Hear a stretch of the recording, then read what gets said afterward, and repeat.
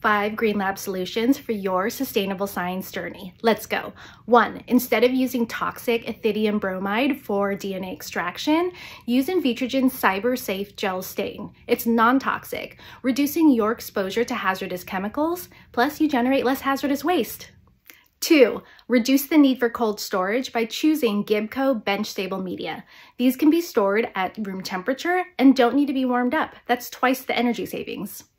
3. Use less plastic when quantifying proteins with Invitrogen ProQuantum immunoassays.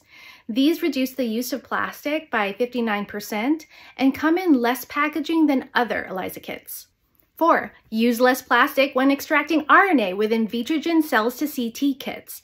These kits reduce the use of plastic waste by 95% compared to traditional RNA extraction methods.